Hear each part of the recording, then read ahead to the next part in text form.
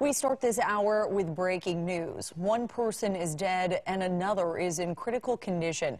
This follows a crash and vehicle fire that took place on Interstate 565. Now, this happened this afternoon near the County Line Road exit in Huntsville, and this is video from the scene when the vehicle was on fire. Now, News 19's Lindsay Smith joins us live near the scene of that wreck. Lindsay, what can you tell us at this point?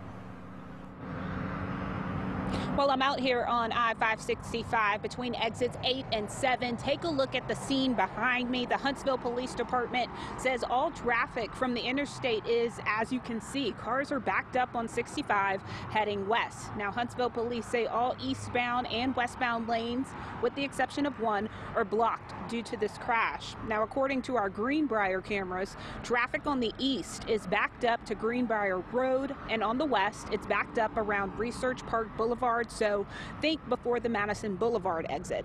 Right now, police are in the process of diverting this traffic onto County Line Road.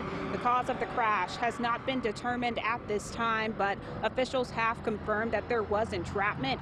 Again, Don Webster with HIMSI has confirmed that one person was pronounced dead at the scene. Webster says another victim has been taken to Huntsville Hospital Trauma Services and is in critical condition.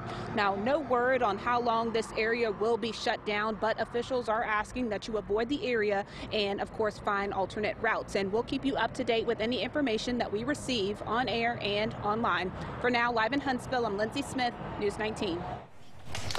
All right, Lindsay, thank you. And of course, we're going to make sure that you stick with the News 19 for the latest updates. As we mentioned, traffic is still backed up and slow going. Yeah, this is a live look from our weather camera near the Greenbrier Road exit, and you can see traffic basically at a standstill there on Interstate 565. So if you know anyone getting ready to head out or they're heading home from work right now, please let them know to take an alternate route or expect some serious delays. Of course, we'll keep you updated on when this wreck clears and the road clears out on air on WHNT.com and on our news app.